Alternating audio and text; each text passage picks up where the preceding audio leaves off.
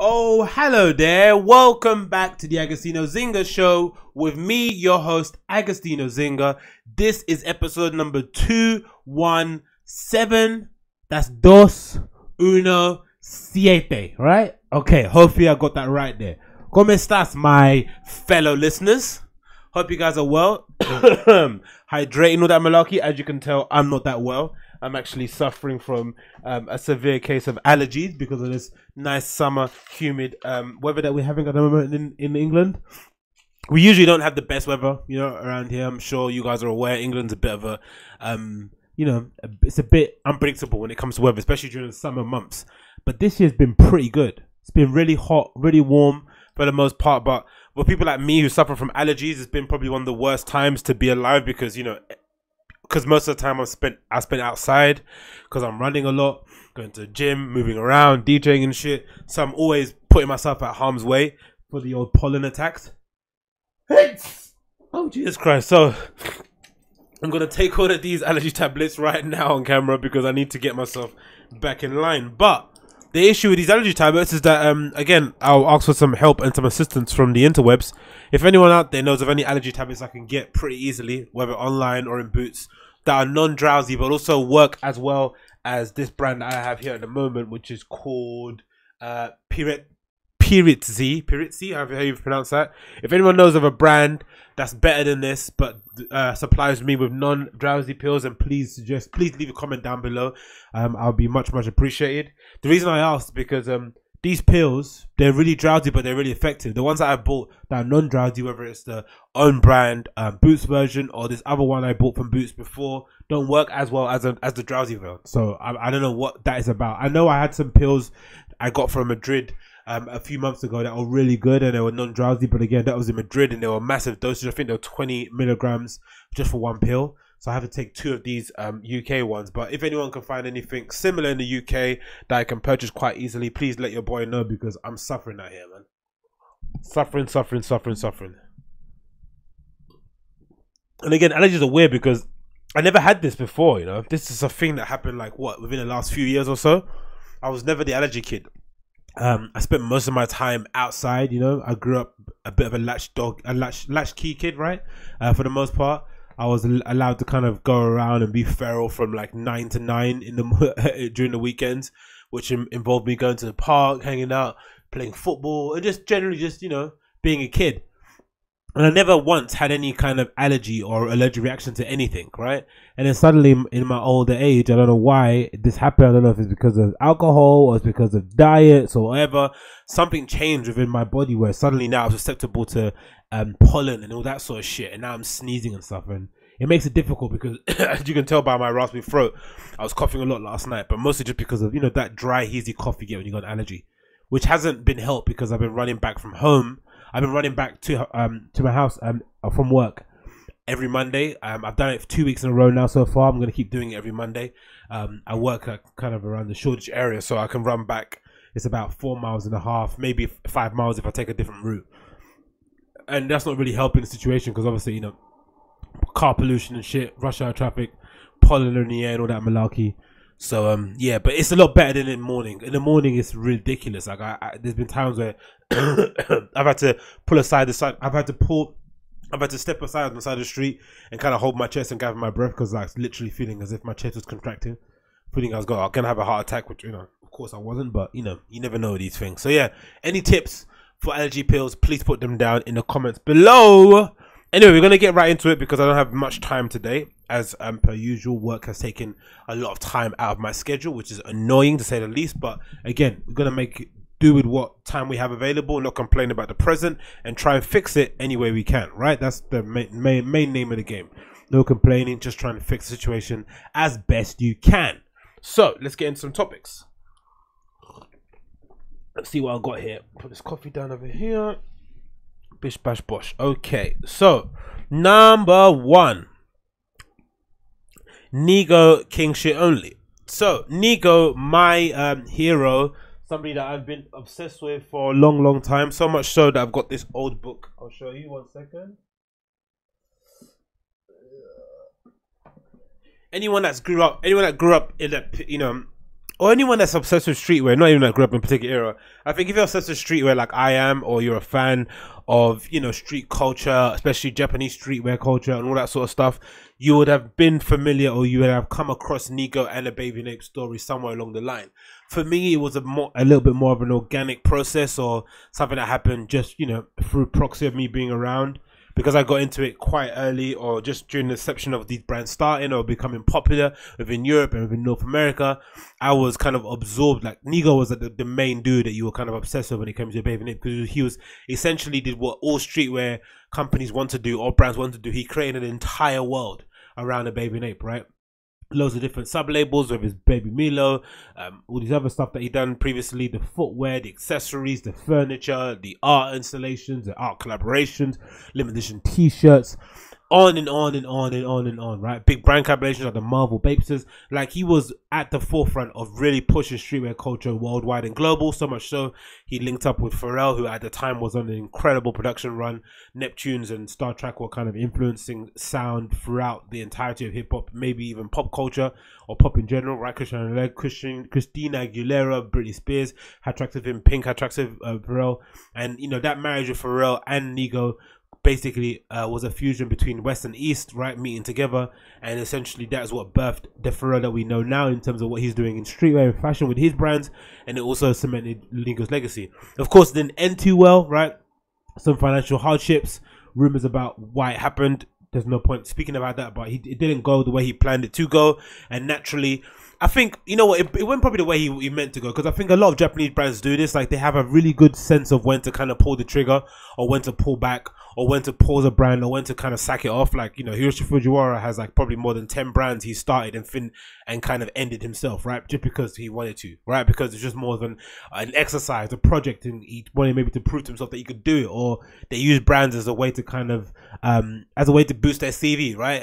Oh, I can do this small thing. I can produce a streetwear brand. I can produce a streetwear brand with a particular sort of aesthetic, or a menswear brand, or whatever it may be. So a Baby Nape kind of fell by the wayside. Nigo kind of pulled out. I don't think he got, you know, as well compensated for it as he should have. But, you know, as a supreme creative, that was no worry. He stuck himself down and then started Human Made. But prior, obviously, Baby Nape is, again, my inspiration. I've got this old kind of catalog from back in the day. I think it's from 2004 and 5. I forgot what year this is from, actually.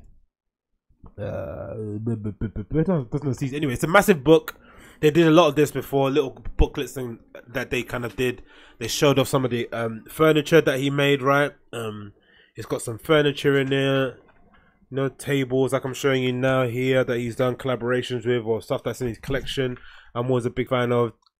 This is the peak of materialism back in streetwear, right? When people are just trying to amass as much things as possible. Now people are a little bit more conscious, I think, of what they're buying, and probably don't want to show off their wealth. Maybe it's coming back around a little bit, but this was back in the day when it was that thing. There's Nigo again with James Lavelle with is that a Yasika camera? Of course it is. No, it's not. It's a Leica, right? Jira.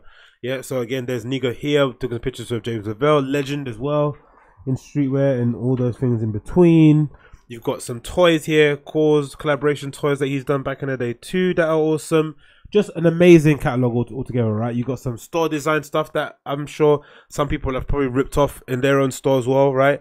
I forgot the architecture firm that does most of the Japanese brand stores, but they're really amazing. They're similar to the dude, I forgot his name, the guy that did the New York thing store, Raphael something, right? He did a New York thing store, he did the Rex Center, he did, I think, Supreme, he did a couple of bars and restaurants. Really prolific architects and interior designer who's basically been able to kind of, you know, work hand in hand with brands, bring their brand to vision, right? And again, he blows up Baby Nape. So anyway, he does a Human Made now. One of my favorite brands out there. It's a little bit on the pricey side. Again, I think for most streetwear fans, maybe I'll say it's a pretty price side for most people. I'd say again, all well made, mostly made in Japan, extremely well put together. The sizing has improved over the seasons. I remember touching a few or trying on a few of the stuff beforehand, and it used to fit like, you know, your conventional old school Japanese brand. Anyone that's tried on the soloist stuff will know what I'm talking about, right? It's extremely short on the body, extremely short on the arms. XLs fit like mediums. You know what I mean? It's not for the big boys. But Human Made is made a bit more boxy. I think because he's got more European accounts, he started to kind of change the cut of some of the stuff, so a lot of it looks better, especially because now you're seeing a lot of it pop up on reselling sites. Before You didn't miss to get any of it because, of course, it didn't fit too well, but now it's fitting a lot better. And Hypebeast just posted up the full winter 19 collection, and yeah, order has been resumed, didn't it? Just high level shit, man. Again, it just goes to show just how high level some of these Japanese designers are. I've got this here now available on the screen, but I'll link it in the show notes so you can listen via the audio. Again, just supremely well put together. Great head to toe looks. You got here on the left, you got the quintessential kind of, you know, Nigo staple or streetwear staple in the coach jacket with some high water trousers, and these look like George Cox collaboration shoes, I think, for the looks of it. You've got another here with a slide with a yellow hoodie, human made on the front with these amazing olive, I'm not sure if they're combat pants or whatever. The trainers also look pretty cool. I think there's Adidas collaboration. I remember seeing Pharrell wearing them, right? The trainers with the little hearts in the front of them. Again, just great stuff all around. You've got this amazing camo hoodie, which is awesome. I didn't see this before. Okay, he's made a little flip on the camo, on the Bape camo that he obviously popularized back in the day. That must be something to, I wonder how you feel as a creative if you created Bape camo and then you have to you essentially got kicked out of your own brand. You can't take any of the intellectual property with you and you got to restart again from scratch. I wonder what that does to the ego, man. Like, Bape camo is essentially like, I don't know, that was the pinnacle of all over print, man. Like, Candy Floss camo is still one of my grails, right? That hoodie is amazing. The original Bape camo, especially the sand yellow colorway in the snowball jacket, is like one of the best pieces I've ever seen in my life. It still goes for big bucks on Yahoo JP. Like, it's insane. But yeah, he's done a good flip of it now. Essentially, it's the Bape head camo with just the human made logo, kind of that heart logo put in it, which looks really cool. Again, a great MA1 jacket, just staple, amazing Japanese streetwear kind of staples in there. You've got the Adidas Campus 80s that he's always been a fan of. Again, popularized by the Beastie Boys. Loads of hip hop influences there that you can't really go remiss for, really, in that regard. Great little olive jacket here. Those high waters, nice Converse. This camo jacket is one of my favorites as well. Your quintessential camo M65 with the human made hearts all over it. Perfect.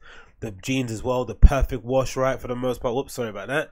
The jeans, whoop, again, sorry about that. This is all for the perfect wash. The two nice jeans there, great trainers. Next slide, what do we have here? And again, a nice what are those jackets called? They're staple in streetwear, right? They're kind of overall kind of work jacket, right? There's Supreme do a few of them as well with a zip. It's usually like a stiff cotton as well. Maybe it's wax sometimes too.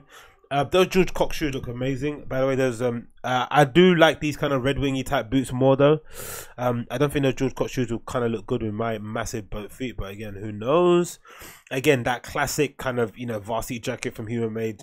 I think Pharrell probably, I think Nigo is probably up there with one of the best designers or pattern cutters, whatever you want to call it, of putting together a varsity jacket. They fit so well. I had two old school Bape jackets. Again, I regret selling varsity jackets, though. Just fit amazing. How they come up on the waist, the way they fit on the arms, like a bit of a longer arm. They come up a bit on the waist. The pockets are the perfect position for you to put your hands in. Just perfect stuff. The snap. Oh, the buttons as well. Another pet peeve of mine. Sometimes varsity jackets, I think maybe because of the heaviness of the actual body, the pops don't really hold the jacket together too well, so some of them have to have a zip, which makes it, you know, uncomfortable to wear. But Nigo, again, I've kissed it for Nigo has a good way of making the pops really durable and really kind of sticky, so they kind of clip on really hard. Again, just genius shit. This jacket on the right is just amazing. It reminds me of the old color. I had a shirt similar to this too. It's an old Bathing Ape color block long sleeve shirt. So each panel of the shirt was a different color. I think I had one that was each panel of the shirt was a different camo, which well was fucking beautiful. This is sort of like a denim jacket, sort of like chore jacket thing. Every panel is a different sort of color as well. Like, just genius level stuff. Again, great Converses, looking type shoe, which I wish I could wear, but my feet are too wide, unfortunately. Again, great looks here, left and right, and amazing. I love the kind of heart motif he's kind of done as well. The bondage pants you have there. I love the jacket too. It reminds me a little bit of the KVM jacket, sort of like a duffled, a padded coat, down jacket sort of vibe. Nice sweats. The Campus 80s look really nice there too. This human made jumper with no hoodie on it with a little collar is fucking beautiful. The pants as well look great. That suit is nice with the corduroy. Just again, killer collection. Is all white look is all one of my favorites. So I recommend you check it out. A human made full winter 19. Loads of great pieces in it. This bag as well is stupendous, isn't it? Look at that. I wonder if it's a headquarter collab, maybe not. Yeah, a great collection overall. One of my favorites out there. Again, you can't go wrong. There is you know, there are levels to this streetwear shit, and Nigo is obviously up there with the best of them, if not the best. So definitely check it out. One of my favorite collections so far that I've seen for fall winter 19 from Human Made. What's next here on the list? You know what, let me get rid of this. Boom, boom, boom. Too many windows open at the moment, so sometimes when you click the wrong screen it goes on something you don't want people to see. But anyway, so next here we have from one great brand to a brand that's dying on its feet but has produced something out of the blue. So as I mentioned previously, Nigo was used to be what was the founder of, or is the founder of a Baby Nate, but unfortunately was ousted from his own company due to some financial difficulties, right? And now that Chinese management or investment group IT, who's also invested in Hypebeast and other things, they're now sort of like managing it. And I don't know if they're essentially freelancing the entire design process to loads of different small agencies, or if they've got a small in-design fashion design team that kind of puts stuff together. Because I know that was the strength of the Baby Nape and some of the biggest Japanese brands we know out there, like Visvim or even Double Taps, Neighborhood. The reason why they've been so consistent over the years is that they have like a small design team that's been with them for, you know, decades and decades and decades, who kind of have a deep understanding of the design codes and what goes into making some of their best pieces. So with the direction with some of the main men, whether it's Tet, whether it's Shin, they're able to kind of steer the ship, but the supporting characters are able to kind of keep it chugging along, right? By making really cool trousers in different colors, maybe some socks, accessories, loads of miscellaneous items that are able to kind of support the mainstays that maybe some of the mainstays that maybe Shin and Nigo have more influence over, right?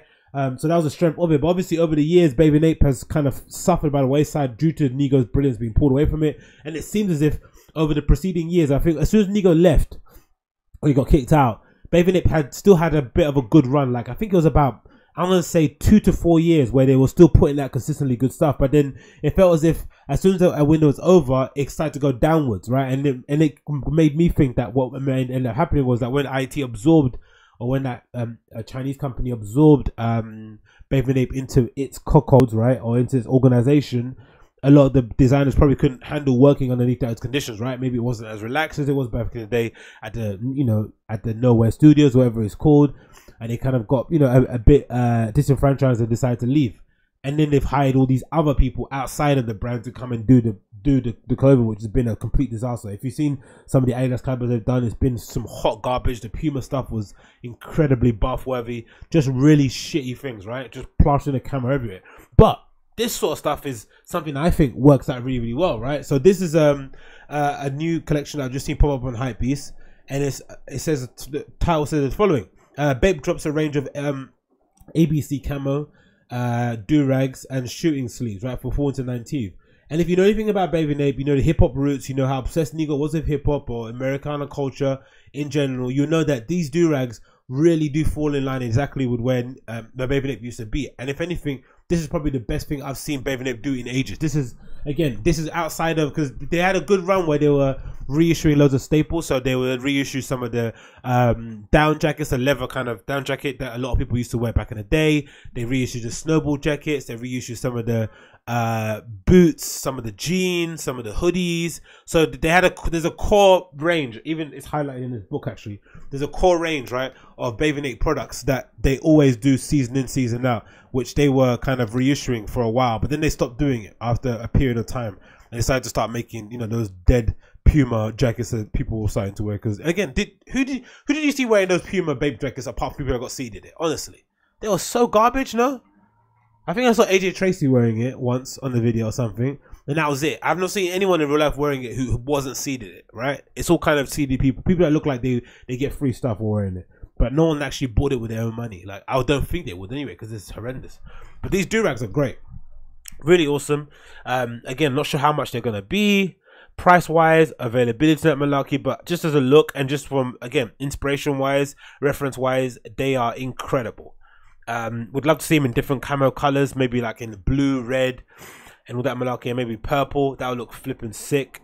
But again, really well done. Oh, see, it is. It's in red. Okay, awesome. They got it in the dark green. They got it in the blue, They're going the black. See the dark, dead colors. They should have just making the staples, the purple as well. But anyway, they got shooting sleeves for people that play basketball and shit.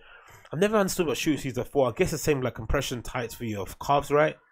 There must be some science towards them, but I never got the whole compression sleeve thing. I think you'd be a bit of a wild to wear compression sleeves not playing basketball, right? It's not really a thing. But then it must be, because there's kids, especially American kids, who wear like sweatbands and they're not working out, which is very bizarre. But again, you know, everyone's got their way of doing things. So yeah, again, but for me, the do-rags are a standout piece. That is obviously that kind of sandy color is probably the best colorway, I'd say, for the most part. It's not even on here, is it? Right, yeah. So why is it so much lighter in the picture? Huh. But anyway, these do-rags are amazing. A big fan of them. Hopefully, when they come out, I'll have a chance to cop. Not sure if that's going to be possible though, but what date is it due to come out? They got a date here, July 8th supposedly. So they're meant to come out yesterday. So we're gonna see, yeah. So hopefully we'll see those coming out very, very soon. Bathing Nape do-rags for fall into 19. Again, some of the easily the best thing they've done in a while, because you know it's been a bit of a hard slog for Bape since Nigo was ousted from his company. But so far it looks like some of the people that are working there have finally figured out how to make it work. Next on the list here we have what do we have here? Oh, we have Podshare. This is an interesting one, right? Oh, my head is itchy. So let me get this up here. Let me actually just move this around. So Podshare, this little thing, this interesting startup popped up on my Twitter feed the other day, which I've been using Twitter a lot recently, more so than Instagram. I've deleted Instagram from my phone for the most part. Wasn't really posting on there, to be honest, or browsing, but you know, there's always those times you catch yourself just drifting away, scrolling up and down. Twitter, I have more of an easy way of kind of pulling away, because mostly people just shouting or talking about politics, which kind of gets boring. So it's easier to not check that too often. I have quite a good willpower when it comes to Twitter, but Instagram is a lot harder, because you know you got your friends on there. Sometimes you're curious or you're a bit of a voyeur, you want to find out what they're getting up to, so you kind of, you know, pop in, pop out. So I've been using Twitter mostly, and it's and this interesting startup pops up on my feed. Again, startups for the most part, I've had a bit of a rocky relationship with them so far. You know, I just left one recently that was, you know, didn't pay us and stuff, and I'm at one now that's a bit shaky as well.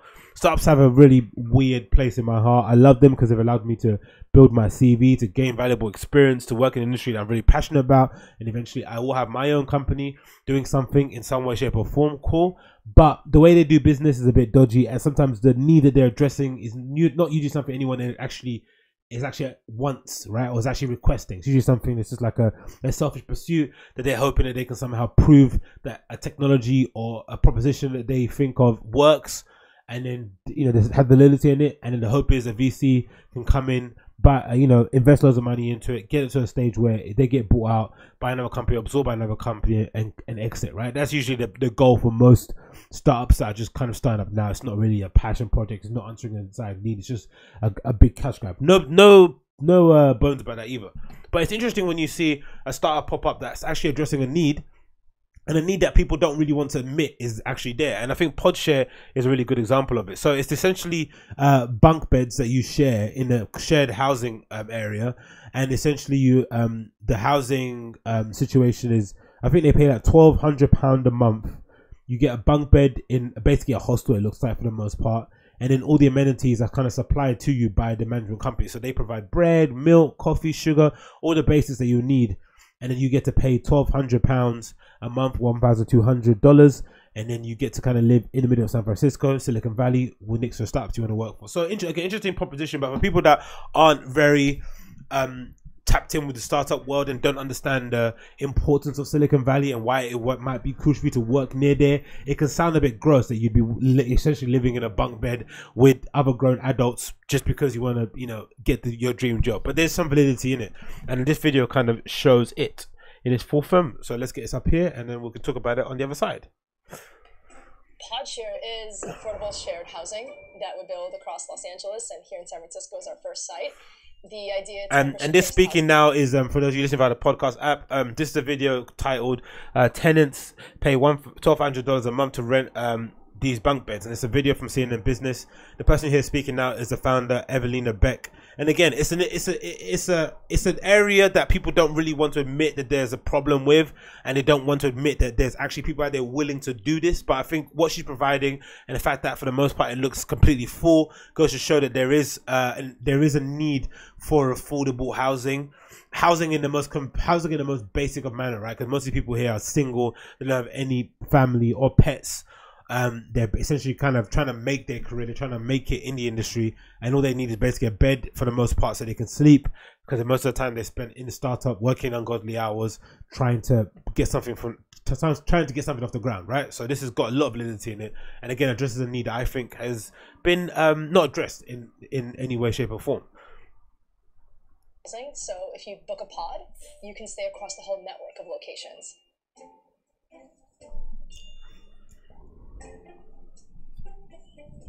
I was born in the USSR in 1985. My whole concept was, like the idea of the government giving you everything in a communist state, what if you could subscribe to a housing membership and have all your needs met? In the fridge, there should just be like cereal, ramen, collegiate foods, and there should always be toothpaste and toilet paper and just these basic things that you just need to live. Like, they should just be handled for you. And that's kind of the concept of Podshare. You just share pods across a network with people that become your friends, which is cool, because the thing that's amazing about it is because as you guys know, I travel quite a lot. I've been to a few countries, my fair share of party traveling, all that malarkey. And the one thing that I've stopped doing, especially the time before last I went to Berlin. I've been to Berlin last year, 2017. I've been maybe like 5 years in a row or some shit, right? So I think when I went in 2017, I decided to go and book a hostel because I wanted to save some money on accommodation. And I quickly realized why I wouldn't book a hostel again in Berlin, because Berlin isn't really a hostel city. Some cities are, but Berlin isn't. I think for the most part, you can find housing, or you can find beds or sofa beds in quite amazing apartments or amazing buildings for pretty cheap, and maybe for the equivalency that you might get for a hostel.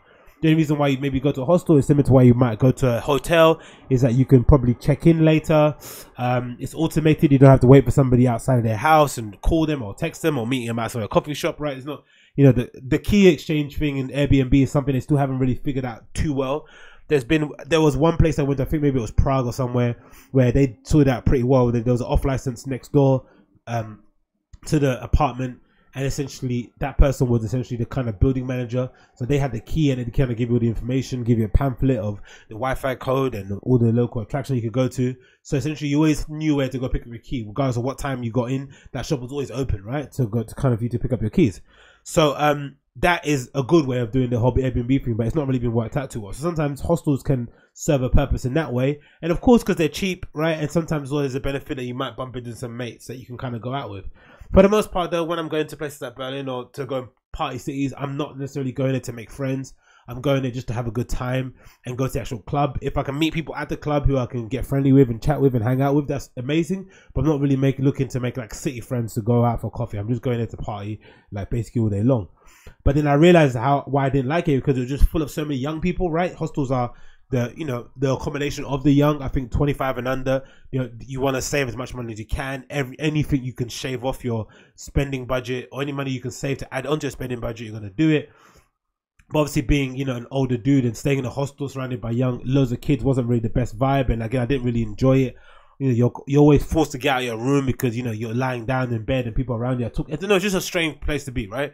I don't really like it. But what I like about his Podshare stuff is that essentially, because it's aimed at millennials, quote unquote, who are getting their first kind of steps on the ladder and trying to build their career up and trying to build some experience or trying to get a startup off the ground. You essentially have people that, even though they might be young on paper, they're a lot more mature in real life because they're having to do some real life shit. They're paying rent, right? $1,200 a month isn't nothing to smirk at, right? It's still, doubled what I'm paying here to live in Stratford. So imagine for a single occupancy person, even though they might be earning a lot, $2,000, $3,000 a month, still it doesn't leave you that much after you paid most of your rent has gone through your monthly wages that you get. But obviously you get to have a network of people, similar to why people would want to go and have a desk at WeWork, is that you're hoping that the network is going to be as valuable as the space that you're renting, right? Being surrounded by people that are doing interesting, cool stuff that you can maybe converse with over the coffee machine or during Thursday drinks. It's something that a lot of startups are kind of very kind of conscious of or aware of. And I think this does a really good job of doing it. So you get a bit more of a maturer atmosphere, you'd hope so, living in a Podshare. Because I think that's the only thing that I'd be a bit wary about is the kind of pure lunacy around it. But it looks like for the most part, everyone here is quite well adjusted. Let's continue. This location has 2 bathrooms. And this one's currently being used. So I won't show you the bathroom, but I will show you the pods. In each pod, you can see here, there's obviously a mattress, pillows, linens, your essentials. This is my pod right here. As most people know, like housing. It's a bit cringe that he's got his @name on there, right? Like his Twitter and Instagram. That's a bit cringe, but hey. So essentially, it's a bunk bed, like a bigger bunk bed, like a double. There's a TV. There's some hangers on the side, and a couple of shelves that you can cubes that you can probably stick some stuff in. So again, the bare minimums that you need to kind of keep yourself, well put together. I'm sure maybe there's some extra storage underneath the beds they could use, but if you've got more and I don't know, someone like me that has a few pieces of clothing and maybe probably more trainers than these guys have hoodies, right? Because everyone here is wearing a hoodie, but I don't know where he'd put all that stuff. I guess you have to downsize it, so that's probably the thing you have to look out for if you've got many possessions. Maybe it isn't the best thing for you, but again, pretty decent bed, I think, for the most part. Looks pretty comfortable. I'm not mad at it. In San Francisco is chaos. I founded a company called Flipmass. We do Instagram influencer advertising. Our business does pretty well. I actually pay myself really conservatively. I earn about $3,000 per month. I tried living in San Francisco on that budget. I was able to do it, but it was really, really hard. Podshare motto is really for myself, which is solo, single, no children, no pets. Like I'm really just building something I want to live in. As a software engineer, I can definitely afford this place. I can have savings as well, and at the same time, I am getting all the value that the city holds. And I guess that's the main factor of it. It's not the fact that I think it's weird because San Fran, I mentioned before in another video, San Fran is like they've had this they have this really bad problem, bad problem with homelessness in San Francisco, right? The startups came in, they essentially bought up all the free space, all the free buildings, which drove the rent super crazy, which then drove the the overall cost of living up really crazy. But then obviously startups pay really well in San Francisco to accommodate for it, so they end up in a really tricky situation where the most basic of housing costs you way more than it would do anywhere else in America, just because it's in San Francisco. But I guess what the good thing about Podshare is, and number one, they've got locations all across San Fran, which is great, right? So you could stay in multiple locations depending on where your startup is located to save some money on travel and all that malarkey. And you can actually save money on your rent because it's cheaper than what you'd pay. Maybe it's half the monthly rent that you'd usually pay for an apartment, right? Or for a room in San Francisco. So already you can save some money. And you can also save some money on rent, and you can also put your money in savings, as this guy mentioned right now, right? Which is something a lot of people don't really tend, especially younger people. I've been in the same position. When you're starting your career, the last thing you're thinking about is saving. You just want to spend and get kind of your feet on the ladder. But this kind of does a good way of kind of encapsulating those two things. And again, I'm a big fan of it. I don't really see the issue personally. I think if you're young, if you don't have any dependents, and you don't have any other responsibilities apart from getting your foot on the ladder and kind of building up your experience. And essentially, if you're starting a startup from the ground up, right, it's just you and your founder, or you and your on your smartphone, or you on your MacBook. Like the last thing you need is to, be paying absorbent amount of rent. You just need to kind of, get somewhere you can rest your head, send some emails, and just keep on trucking. I think of co-living, they might get taken back a little. In the sense that it might be not as much privacy in comparison to if they own a home, but I'm just a bachelor, I'm a newly grad. Bachelor, yeah? Really don't matter at the moment. What's about that, bro? The hardest thing about living in a place like this is that you give up your privacy. That's something that you do have to get used to once you start. By the way, come on through. Oh yeah, go through. Nice. Yeah, talk about privacy. There is no alone time then, right? There is no time. That's the one thing again, I think when you're older, it's one thing that you start to realize how much. Yeah, when you're older, it's like camping, right? When I went to Download Festival, super fun. I was considering to go again. Then I saw pictures of how muddy and wet it was this year. But it still looked like fun. But it comes a time when you're just a bit over it. You're a bit over putting yourself in such uncomfortable and such sticky situations. You'd rather just chill. And that's you'd rather chill in some adequate luxury, especially if you're earning a good amount of money. So that's the thing that you probably have to be conscious of. Maybe it depends on what stage in your life you're in or how you are, or your taste in terms of traveling. Some people are like, you know, spontaneous. Some people like the whole planning thing.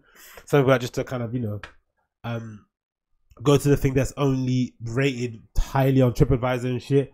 It depends where you kind of lean. I don't really mind being a bit, you know, a little bit fly by the seat of my pants and it being a little bit sporadic and, you know, being a little bit hip and shit or whatever, maybe call it cringe. So I wouldn't mind doing it personally. But again, the pre-receive stuff, like getting out of the shower and having to change in the shower or walking across your room naked and people staring, it's just, I'm not too sure about that. But then you find ways to reclaim your privacy. Fortunately, in this location, it's 4 floors and there are plenty of places to hang out. There's certain things you have to give up when you want to live in the center and pay no security deposit, and that's privacy here. Yeah, exactly. I think what people get wrong about Podshare is that the pod is all they have and that they don't have access to like amenities. I've actually had people mock me for this type of living arrangement. I think many people might think that is it dystopian to like group a bunch of people into one living space? But I think it's one of those don't knock it till you try it type of things. Agreed. I think if prices become more affordable, Podshare will die, and that's okay. Because I think it's here to solve a problem, and if the rents ever became normalized, then I don't know if a Podshare would be necessary because everyone would just get their own private place. And that's okay. I like her, man. See, that's a founder that you need. Like, again, providing a service that people actually need, right? And not some, you know, bullshit Uber for fucking bicycles or I don't know, just some other crap that people do. And again, it's a service that is only going to be sustainable depending on the market, right? She's obviously made a little niche for herself because the market is crazy. Housing prices have got absorbed in it. So there is a small population of people, young people with the high disposable income who are willing to kind of forego some luxuries in order to live in a city of their choice, right in the heart of things, next to their startup. Because that's the thing that I realized as well with startups too, is that sometimes they might not pay well, but the experience is so valuable that you'd rather work there for shit money just to get a good experience on your CV. So imagine if you worked at Facebook, right? And they decided to give you an internship and you got £1,000 a month.